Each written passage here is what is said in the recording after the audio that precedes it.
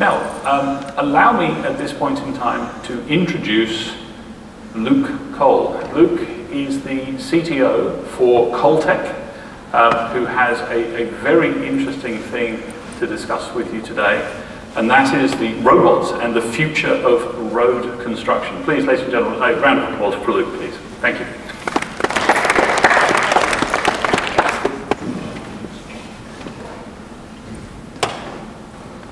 Thanks, Ian, and welcome everybody. Thanks to all the organisers of the Connect Expo. My name's Luke Cole. I'm the CTO of COLETEK. So who is COLETEK? Well, in simple terms, inventors, entrepreneurs and companies come to us to turn ideas into reality. We work in a broad range of hardware and software projects such as robotics, product development, prototyping, computer security and surveillance. We also review complex problems with the aim to find solutions. We're able to do all this due to a background in robotics R&D.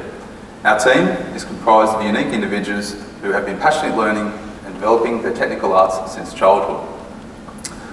So why are we here today? Well, today we'll be sharing with you a complex problem in road construction and a few key points that were outlined through a review process through tightly coupled discussions with the Australian Asphalt Pavement Association, also known as AAPA. Our talk will be broken into a few components: the problem and what we plan to focus on, existing road construction technology, challenges in robotics, and then some existing robotics technology, and finally we'll finish up with probably the most exciting part of our talk, the possible future scenario. Okay, so what's the problem? It's chiefly safety and performance. In terms of safety, there's 10 deaths a year and more than 5,000 recordable instances. This directly impacts the safety of workers. In terms of performance, there's inefficient use of fuel and non-optimal pavement quality. Performance is directly related to the human eye accuracy and the skills of the worker on that day. This also adds overhead and time materials, which causes non-optimal turnaround time, subjective operations and unnecessary costs. So we plan to focus on trying to solve these problems using robotic and automated methods. We plan to focus on traffic control, traffic cone management, and asphalt compactors, or they're simply known as rollers. In terms of traffic control, the key tool is the flagger. Traditionally, this role was done by humans. In fact, in Australia, it's still done mostly by humans. I'm sure you would all agree that there surely would be a better method, such as an automated process. So what does exist in the automated flagger world today? Well, here we see a few trailer-based solutions. On the left-hand side, we have an Australian-based version. It has a traffic light, it has a solar panel, and it has batteries. It has a few modes, as far as I understand it: auto, manual, and sensor-driven. Auto mode is based on a timer. Manual mode is based on remote control, and sensor-driven allows you to have an additional device to detect if the car is approaching or not. That way, when the car is approaching, some time has passed, the traffic light can go from red to green. On the right hand side we see an overseas version, quite similar to what we have here, except it has a few more features: a rotational sign and it has a boom gate. Now for traffic cone management, there's a few systems that exist around the world today. As you can see there, they're quite a variety. From our point of view, the biggest hurdle with these type of products is they're only tailored to one particular traffic cone. From my understanding, there's different types of traffic cones that a roadwork site might use. They're also ugly, quite bulky, and still require a human to work in an unsafe environment. Surely there's a better way. Lastly, in the existing road construction technology, we have rollers. So there is intelligent rollers. They're called IC rollers for short, intelligent compaction rollers. They're equipped with a variety of sensors. These sensors are not used to auto-drive the vehicle. In fact, they're used to assess the asphalt quality. And there's an onboard display, which allows you to measure the number of passes that have gone by. This ensures full and consistent coverage of the asphalt. Also, it aids work at night during times of low visibility. For soil compaction, it identifies areas of weak support.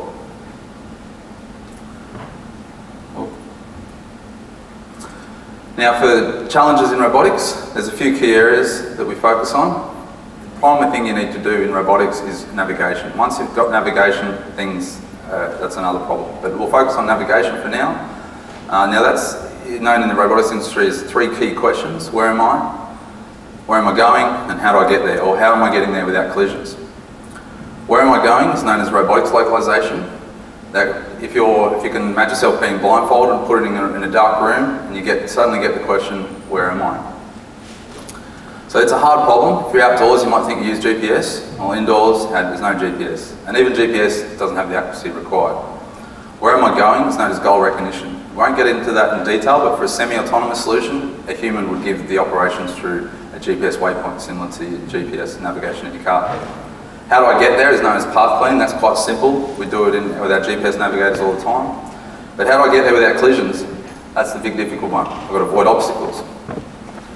To solve some of these questions, we use sensors. There's a variety of different sensors available. For localization, we can use odometry, which is wheel encoders. We can use GPS and IMU, which is a combination of accelerometers and gyros. But all these sensors have issues. Your GPS doesn't have the greatest accuracy, and if you want to go the RTK GPS to get 2 centimetre, that's going to cost a lot. It is coming down in price, but it's still a costly figure, and it's not going to give you any information about your heading direction. Odometry suffers from drift, and IMUs, GPS, gyros, and that sort of thing suffer from noise and drift as well. To avoid obstacles, we need distance measurement type devices, such as ultrasonic sensors and LiDARs.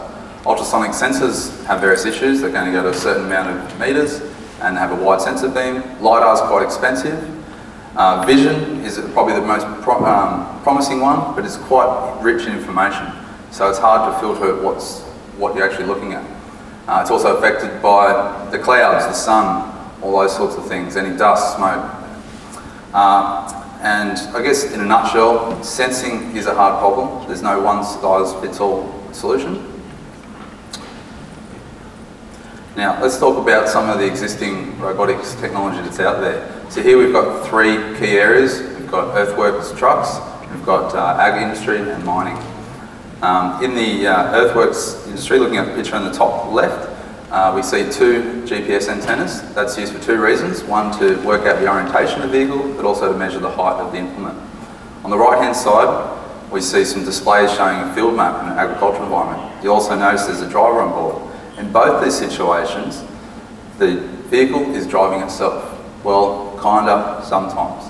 In fact, the driver is still required to be on board for safety.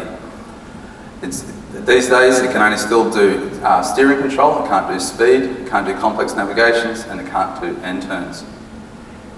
The bottom one, we have the mining industry.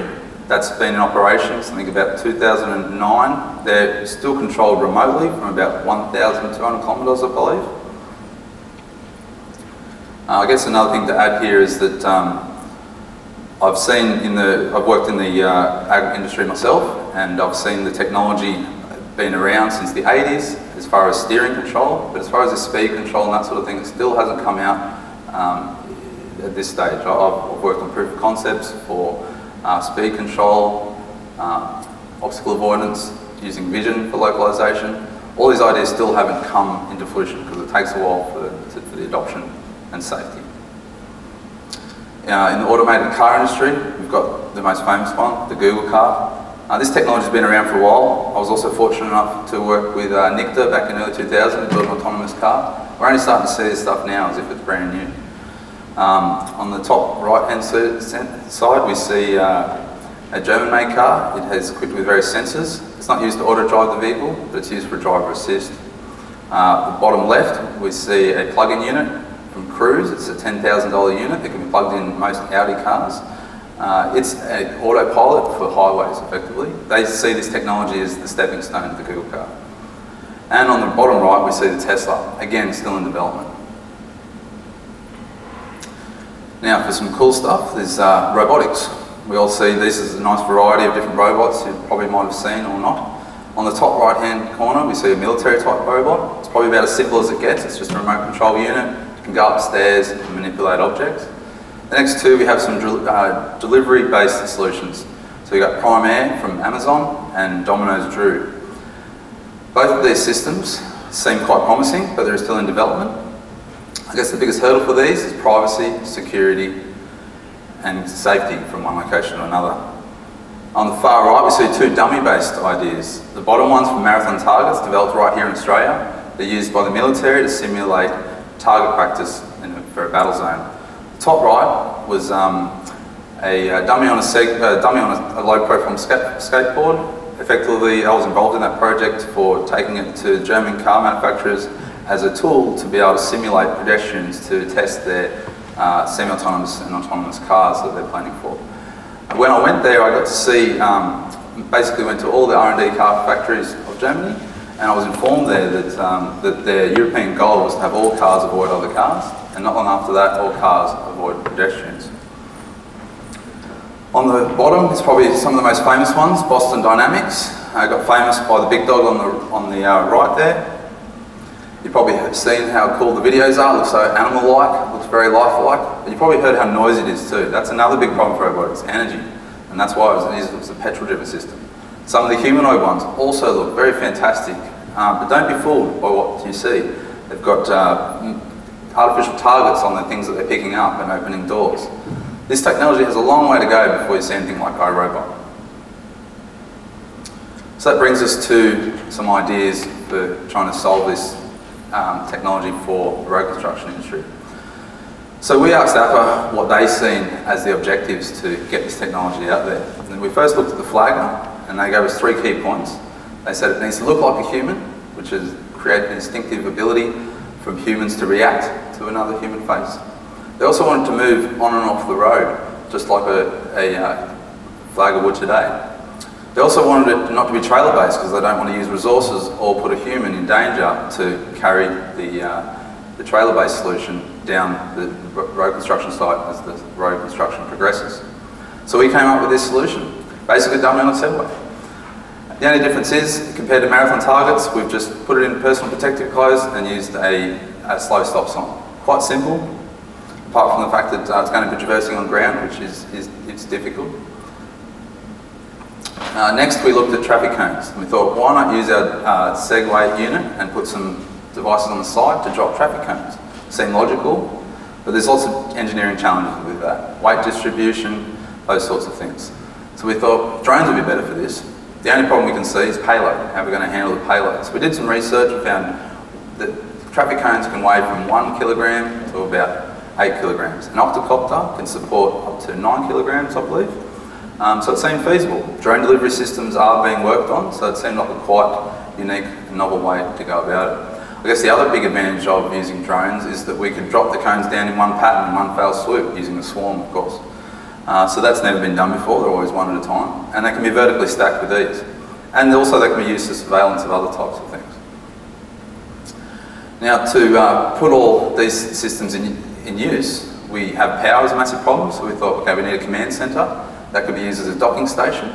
Also used, you could have your controllers in there, your operators. Also the swarm that AAPA would like, they wanted it to be able to see different log effectively all the cars that are coming through, so they can do counting of the different cars. And also they wanted traffic queue optimization. So if you have a truck coming, they want to bring that truck through first.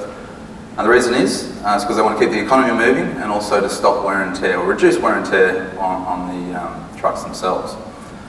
So we came up with this idea, which has effectively got some renewable resources like solar panels, and they can the drones can all charge on top, and you can have your robot flaggers on the inside. Now lastly, we looked at rollers. Now I've been involved with the ag industry and I've done stuff with mining as well, and so I've seen the technology already existing there. I was quite surprised that it doesn't even exist in the road construction industry already. So here we see a futuristic type roller. So there's no cabs, no aircon, no controls, much cheaper to make that way. I imagine this being rolled out in a similar process to the ag industry. So it'd be a driver on board initially, doing steering-based control only. Then we'd venture out to speed and avoiding obstacles and that sort of thing. Eventually then you can take off the driver and have this type of scenario. So now I'll introduce you to an animation showing all these concepts put together. Please play.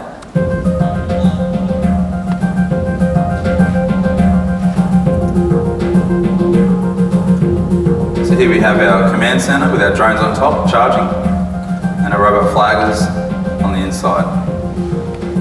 2 clones in the inside operating. here we have what's been known as the drone cones in industry now. I guess what's different here is we can drop them all down at one time, don't forget that. Here they are doing some information gathering, counting cars, collecting Wi-Fi packets, Bluetooth information so it can ID you and see you through successive road construction sites. Here we see a demo of the flagger as it might be used. You see the sign is always facing towards the road.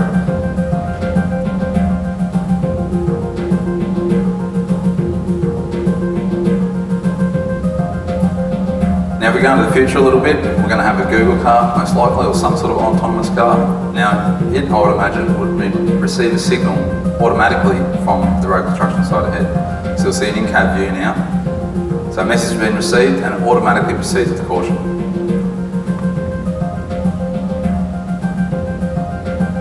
And here's our roller. No cab, no aircon, no controls. And we have our swarm out the back doing more information gathering.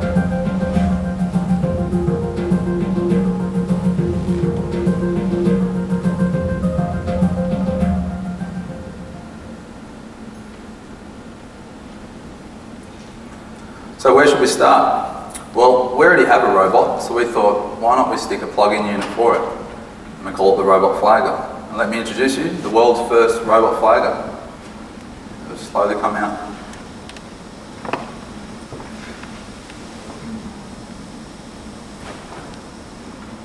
So on the bottom here we have Scotty, our robot's used by different industries for proof of concepts. Mining industry and that sort of thing have used it for different projects. So we've just built a plug-in unit just to demonstrate this stuff can be done. Now at the moment this is teleoperated. I imagine down the future it's going to be GPS waypointed control. The sign will be programmed to know where the road is. So the operator can just click of the button and it will always face the road in the appropriate way. And it's on a four-wheel based device. We went that way because, like marathon targets, it's going to have better stability and also require less power from balancing all the time. And that's it. Thanks everyone. Let's bring on the future.